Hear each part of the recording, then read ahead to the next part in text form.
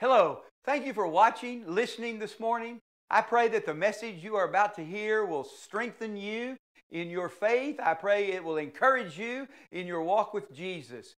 If you have any questions that I could answer, please feel free to send me an email. My email is pepper@fbcmv.com.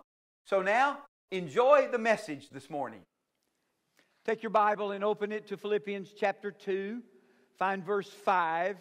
As you can see on the screen, Philippians chapter 2, verses 5 through 11 is my text this morning.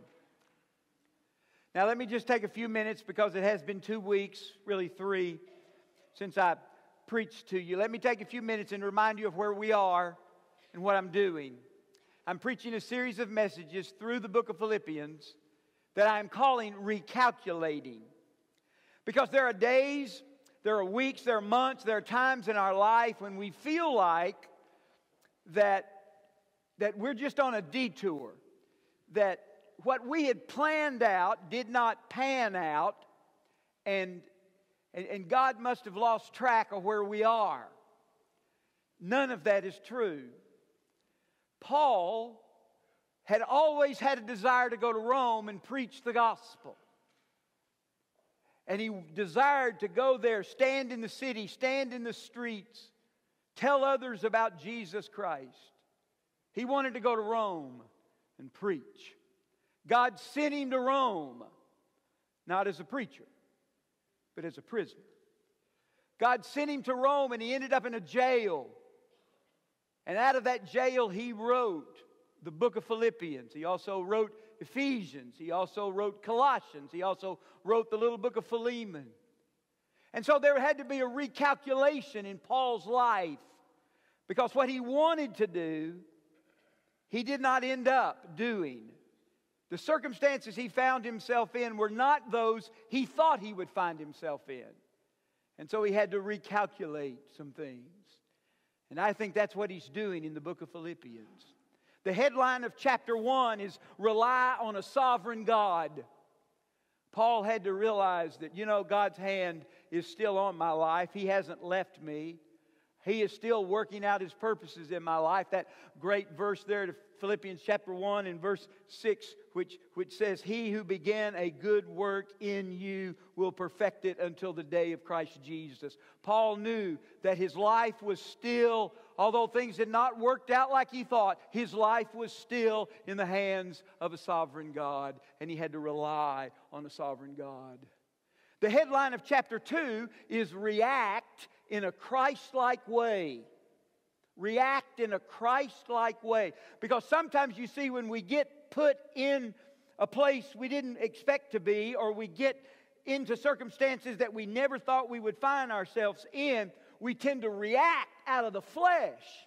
We tend to react out of our own selfish desires instead of reacting in a Christ-like way.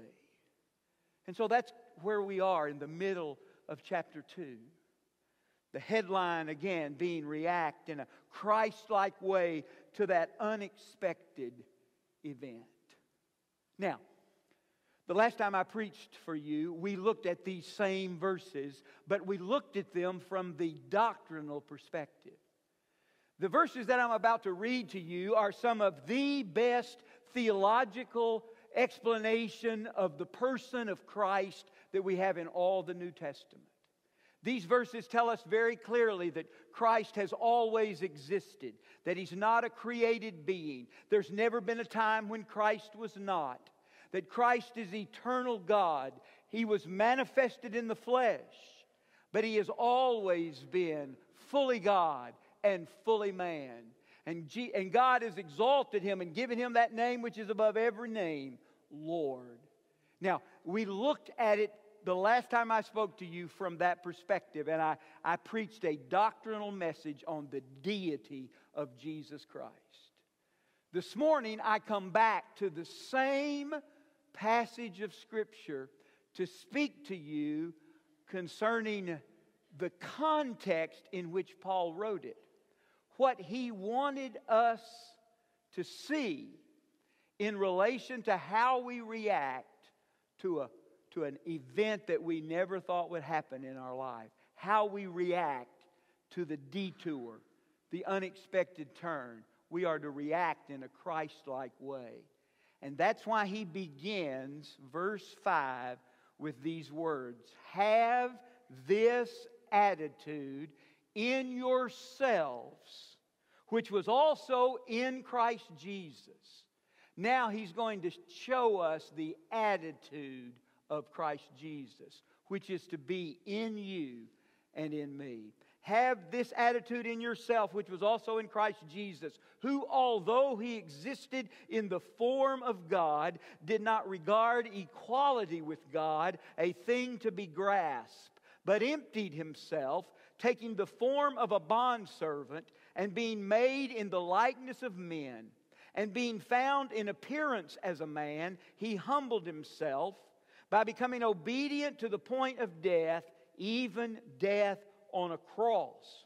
Therefore also God highly exalted him and bestowed on him the name which is above every name, that at the name of Jesus every knee should bow, of those who are in heaven and on earth and under the earth, and that every tongue should confess that Jesus Christ is Lord, to the glory of God the Father.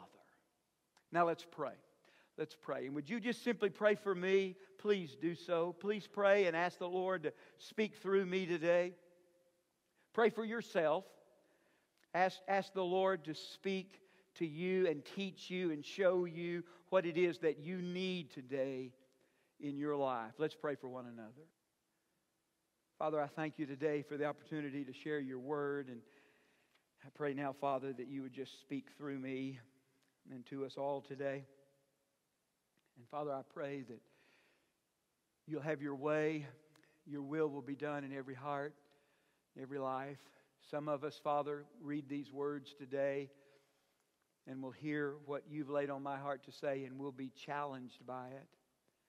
We'll be convicted by it. Others will be comforted by it. And I pray, Father, that whatever work you need to do, you'll do in our hearts. It's in Christ's name I pray. Amen. Listen to these words that are written by a dad. Many of us can probably relate to what this dad has said. Now, you need to understand the kind of guy I am. I like my shoes spit-shined rather than stepped on and scuffed up. I like my clothes hanging in the closet in an orderly and neat manner, rather than drooled on and wrinkled up. And I really like milk in a glass on the table and not on the floor. I especially like a clean car with no fingerprints on the windows and no leftover school assignments spread across the floorboards. So what does the Lord do to help broaden my horizons? Very simple. He gives me 4 busy kids who step on shoes, wrinkle clothes, spill milk, lick car windows, drop sticky candy on the carpet. You haven't lived until you've walked barefoot across the floor in the middle of the night and stomped down on one of those little Legos. I'll tell you, you learn real quick about your own level of selfishness. So why? Why would the Lord have you in an unexpected place? Why would you plan out something and it never panned out? Why would you be on what you would call a detour in your life? The same reason the Lord gave that dad children. He wants to show you something about yourself. He wants to show you something that needs to go from your life because it's not Christ-like. He wants to show you something that needs developed in your life. Or He wants to show you there is an action or an attitude that needs to change. Because that's what the Lord is up to in your life. I reminded you a minute ago, I read it to you, that Philippians chapter 1 says, verse 6, I am confident of this very thing, that he who began a good work in you will perfect it until the day of Christ Jesus. Now you need to connect Philippians 1:6 with Romans 8:28 and 29, and you probably know that well. We know that God causes all things to work together for good to those who love God, to those who are called according to His purpose, for whom He foreknew, He also predestined to be conformed, here it is, to be conformed to the image of His Son. That is what God is up to in your life. That's the good work that He began in you, that He's committed, Philippians 1:6, to completing. The good work that He's committed to completing in your life is to make you like Jesus, to conform you to the image of His Son. He is making you attitude, action, heart, mind, soul, body like Jesus. And He is chipping away at you. He's chipping away at your heart. He's chipping away at your attitudes. He's chipping away at your actions until He has you thinking and behaving like Jesus. That's Philippians 2:5. Brothers and sisters, have this attitude in yourselves, which also was in Christ Jesus. So here's my life point this morning. Here's where I want to begin. Here's what I want you to understand and take with you today. Let the detour produce the demeanor of Christ Jesus. And I put the word detour in parentheses because that's what you think it is. From your perspective, it's a detour. Pastor, I never thought I'd be in this circumstance. Pastor, I never thought this would happen to me. Pastor, I never thought what I just had something planned out and it never happened. I'm in a detour. Let the detour, parentheses, produce the demeanor of Christ Jesus. Because you think it's a detour, but in the mind and heart of God, it's not a detour at all. He has you right where He wants you. He's conforming you to the image of His Son. He's finishing what He started.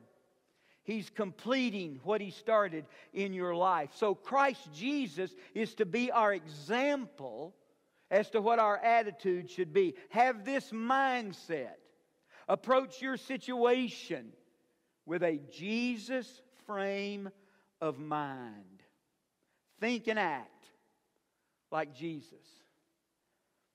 You say, tell me what that looks like, Paul, so I'll know. And Paul says, I'm glad you asked. And so he begins in verse 6. Who, although He existed in the form of God, did not regard equality with God a thing to be grasped, but emptied Himself. Paul is going to show us 3 characteristics of a Christ-minded life. He wants you to think and act like Jesus in the midst of your detour. And what I read a moment ago in verses 6 and the first part of verse 7 is the first one.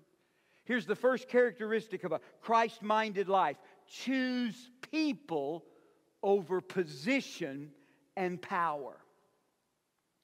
Here's Jesus, who existed in the form of God, second person of the Godhead, possessing all the attributes of God, equal with God in every way.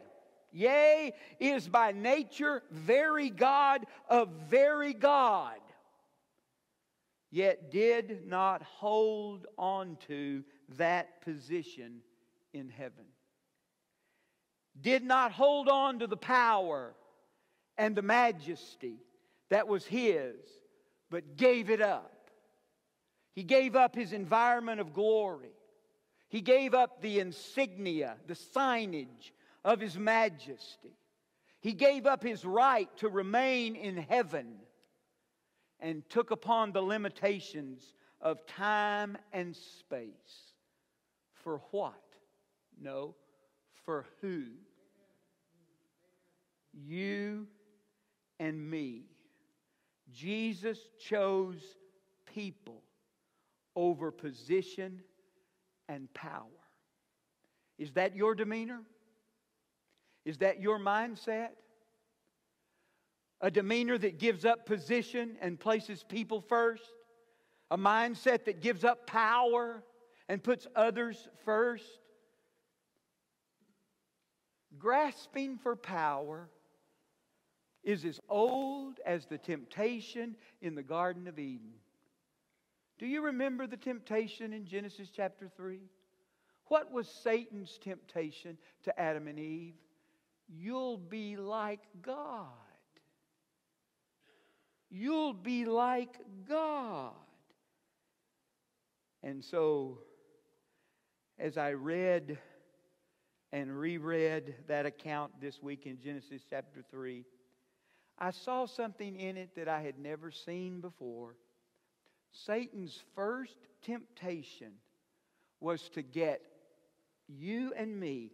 Satan's first temptation was to get us to focus on what we lack, what we don't have. Genesis 3:3, and I don't think God wastes words. Genesis 3:3 says that the tree of life, the one they could not eat from, the tree of knowledge of good and evil, the one they could not eat from, was in the middle of the garden. That means they had to walk past all the other trees that they could eat from in order to get to the one that they could not eat from. They had to quit focusing on what had been given them and focus on their lack, what had not been given them, because Satan is the god of lack. And Adam and Eve saw a position they didn't have. Adam and Eve saw a power that they didn't have, and they grabbed for it. And that same desire settles in my heart, settles in your heart. I've got to grab some power. I've got to cling to my position. I've got to hold on to this title. I can't let them take this power away from me. But Christ-minded people live differently. Christ-minded people live with a different attitude. It's people first, others first. Not my position, not my power. I want you to watch a video that I came across this week, almost just by accident. I want you to watch and listen closely to a video that's 2 minutes long. This man's name is Simon Sinek, S-I-N-E-K. Maybe it's pronounced Sinek, but it's Simon Sinek. I don't know much about him at all. He is an author. He is an inspirational speaker. He was born in England. He is now a United States citizen. He goes around and gives inspirational talks to businesses and corporations. He talks about leadership. That's about as much as I can gather. I don't know anything about his spiritual condition, his relationship to the Lord at all. But I want you to listen to him describe the kind of people who make it into the Navy SEALs. What kind of people make it as a Navy SEAL? The United States Navy SEALs are perhaps the most elite warriors in the world. And one of the SEALs was asked, who makes it through the selection process? Who is able to become a SEAL? And his answer was, I can't tell you the kind of person that becomes a SEAL. I can't tell you the kind of person that makes it through buds. But I can tell you the kind of people who don't become SEALs. He says the guys that show up with huge, bulging muscles, covered in tattoos, who want to prove to the world how tough they are, none of them make it through. He said the preening leaders who like to delegate all their responsibility and never do anything themselves, none of them make it through. He said the star college athletes who've never really been tested to the core of their being, none of them make it through. He says some of the guys that make it through are skinny and scrawny. He said some of the guys that make it through, you will see them shivering out of fear. He says, however, all the guys that make it through, when they find themselves physically spent, emotionally spent, when they have nothing left to give physically or emotionally, somehow, some way, they are able to find the energy to dig down deep inside themselves, to find the energy to help the guy next to them. They become SEALs, he said. You want to be an elite warrior. It's not about how tough you are. It's not about how smart you are. It's not about how fast you are. If you want to be an elite warrior, you better get really, really good at helping the person to the left of you and helping the person to the right of you. Because that's how people advance in the world. Did you get that? Did you get that? You help the person on the left of you. You help the person on the right of you. That's how you make it to be a Navy SEAL. On a spiritual plane, that is exactly true. A warrior for Christ is not the person who is concerned about himself, not the person who has all the spiritual muscles and he's living for himself. No, the warrior for Christ is the person who deep down within, when he has spent everything he has, looks over to his left and looks over to his right and helps that person. What does it mean to have this attitude in ourselves, which was also in Christ Jesus? You give up power, you give up position in order to lift up people. I've reached the age where I make a conscious decision every day to lift up people. All I want to do is encourage people. I used to not do this. I used to really, I used to not do this. Sometimes a young man would bring a girl home that he was dating in college, and they'd come to church on Sunday morning, and he would introduce her to me. You know, Brother Pepper, this is Jill, or this is Mary, or something. We're dating, and I'd look at her and go, why do you want to hang out with him? Now I was joking. I was joking. I really was. Or I would make a comment like, well, man, you're hanging with a rough crowd of people today. I don't do that anymore. I just want to lift people up. Because life beats them down. Satan attacks them. People need encouragement. And Jesus is my example. The eternal Son of God became a man. He abandoned his rights for the sake of people he loved. And I want to do the same. Men, I wonder how our households would change. Men, I wonder how our marriages would change if we would do that for our wives. To abandon and give up power and position to lift up the people we love. I do so because I belong to Christ. Now let me take you back to verse 6 and 7 and 8, and let me show you the second characteristic. Taking the form of God, verse 7 says, taking the form of a bondservant and being made in the likeness of men, and being found in appearance as a man, he humbled himself by becoming obedient to the point of death, even death on the cross. Let the detour produce the demeanor of Christ Jesus. Here's the second one. Choose service over selfishness. I was listening to Charles Swindoll preach recently, and he read this story. He's not talking about himself. He said the story was given to him by a friend. So when I start in a minute, don't think Swindoll was talking about himself. But here's the story he told. I know I shouldn't have done this, but I'm 83 years old. And I was in the McDonald's drive-thru this morning, and the young lady behind me leaned on her horn and started mouthing something because I was taking too long to place my order. So when I got to the first window, I paid for her order along with my own.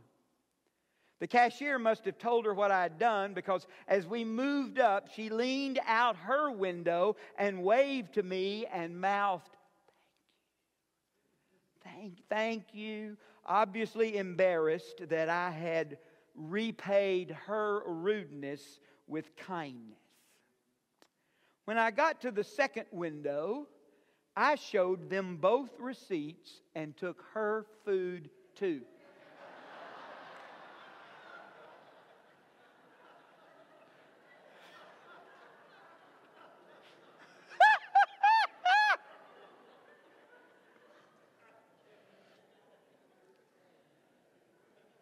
Now she has to go back to the end of the line and start all over again. Don't blow your horn at old people.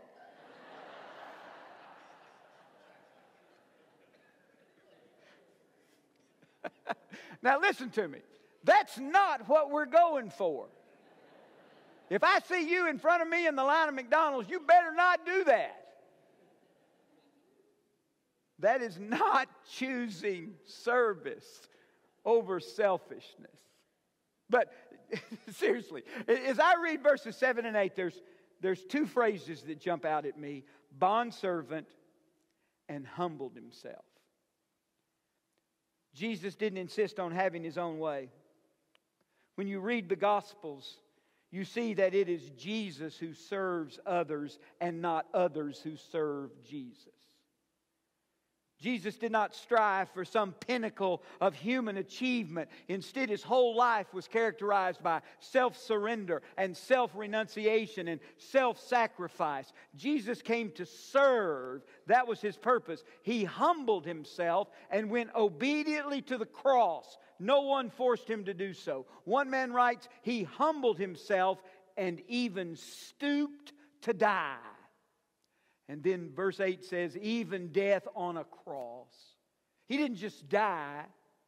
He died by being crucified on a cross. And the significance of that is because in the first century, that was the most humiliating way to die.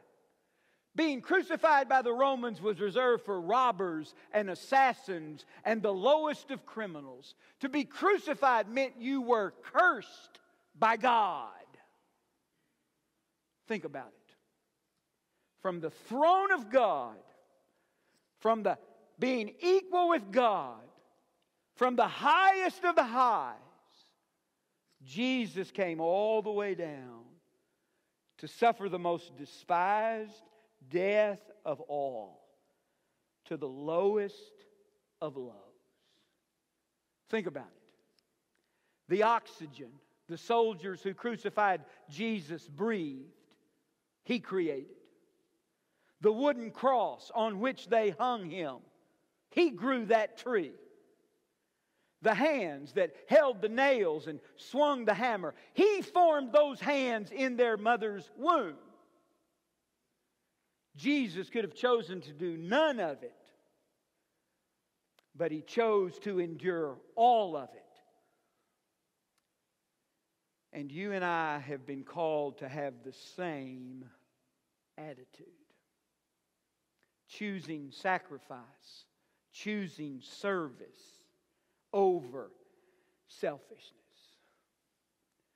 I know I do too. You get irritated. You get upset. You get agitated at God at times. You get agitated at others at times because I'm in this detour. You're in this detour. What you planned out didn't pan out, and so you're upset, and things didn't go your way. Someone didn't serve you. Nothing destroys your likeness to Christ like selfishness. Nothing destroys your likeness to Christ like self-seeking attitude.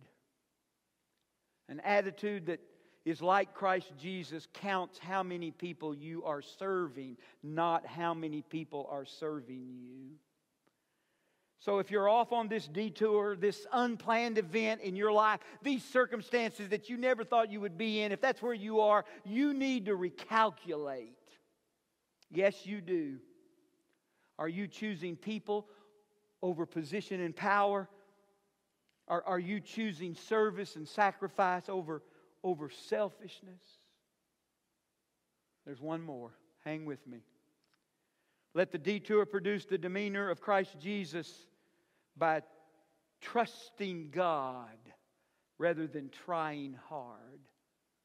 Look at verses 9, 10, and 11.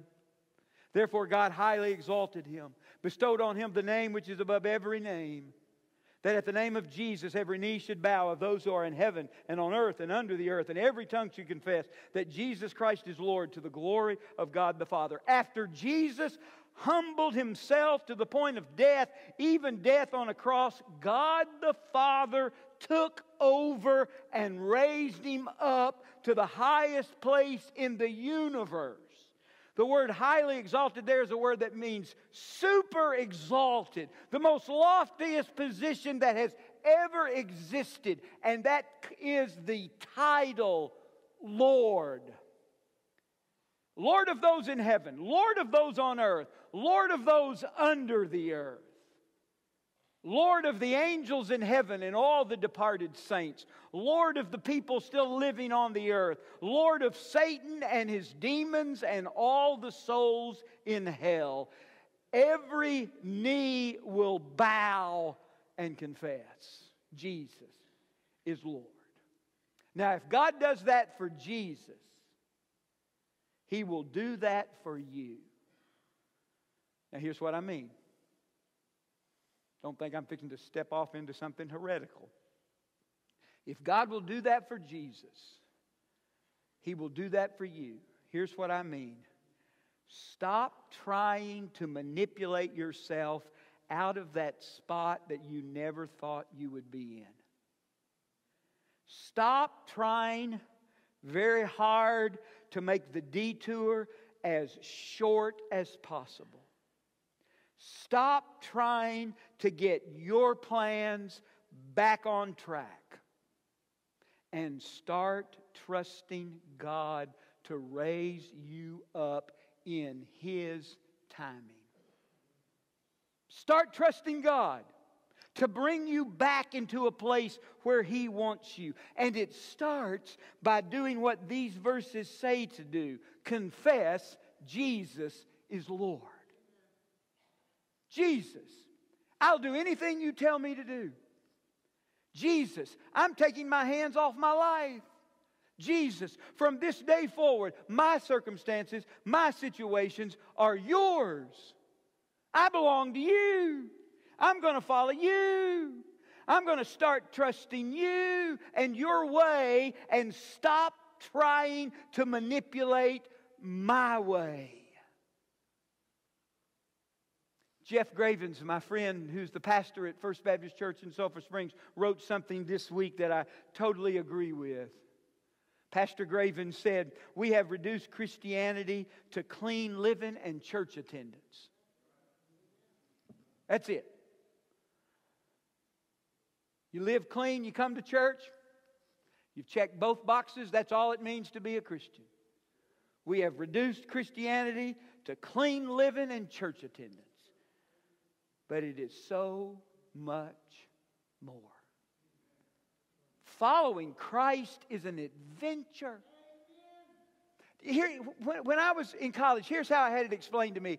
And I had forgotten it. And the Lord brought it back to my mind this week as I was working on this sermon. Someone said to me sometime that here's what you don't do, but we often do it all the time. We take a sheet of paper, and it's like our prayer list. We take a sheet of paper, and we put Lord at the top. We say, Lord, okay, here's what I would like for you to do in my life.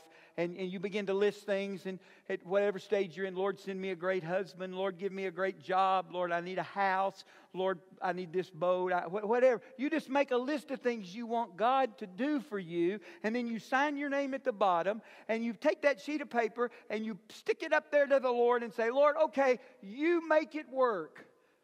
So much of us That's what we do. I did that for a lot of years. Lord, here it is. Here it is. I've signed the bottom of it. You make it work. No. Do you know what the Christian life is? It is a blank sheet of paper, and you sign the bottom of it, and you say, Lord, fill it in. Lord, you fill it in.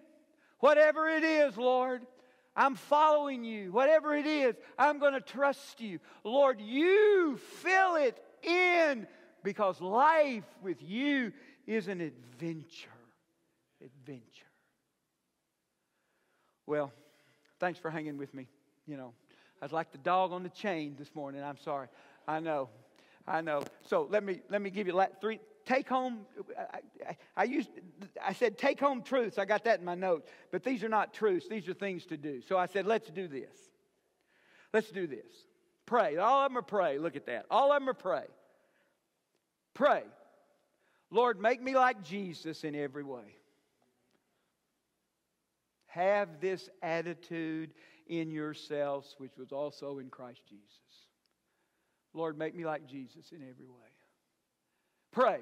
Lord, send someone into my life this week who I can serve that could never repay me. You see, I'm happy to do something for Jerry. I'm happy to go buy Jerry's lunch from time to time, because I know Jerry's going to buy my lunch from time to time. That's easy. No. Lord, send somebody into my life this week that I can serve, meet their need, and there's no way in the world that they could ever repay me. But I'm going to do it anyway. And then thirdly, pray, Lord, forgive me for taking control of my life. I want to trust you. I want to trust you with my circumstances. I want to trust you with the details of my life. I want to trust you with the detours that you have me on. I want to trust you with those things that I had planned out, but Lord, it didn't happen. I want to trust you. So forgive me for trying to manipulate and take control of my life. Let me pray for us. Father, thank you for your word this morning, for just the challenge to live with actions and attitude like that of our Lord. And I pray, Father, that just in the quietness of this moment, that you'll speak to every heart here. Show them what it is they can do in response to the message they've heard today.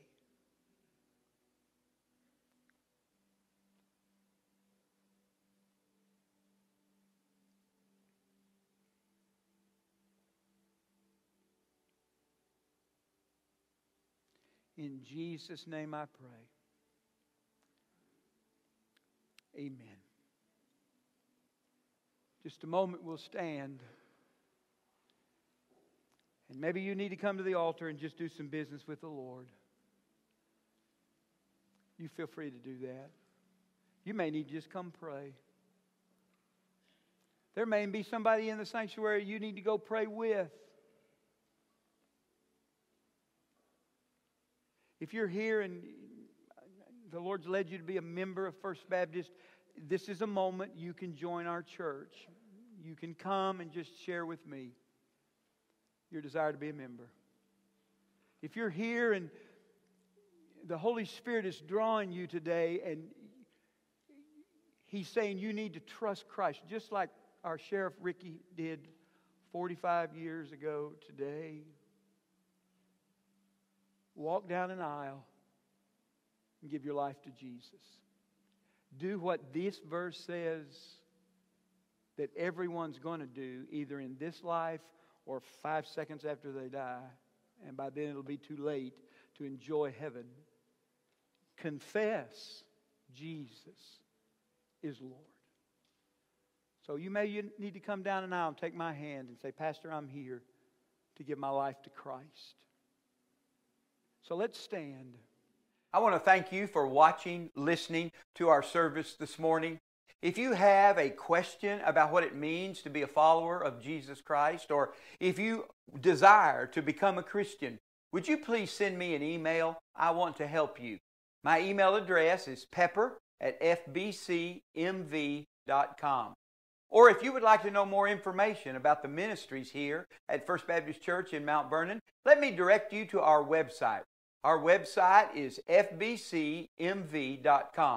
And it is there that you will find a whole host of information about the ministries we have for your children, for your students, and for you as well. So the website address again is fbcmv.com. Again, thanks for listening today, and may you have a blessed week. I hope you'll tune in again and watch next Sunday.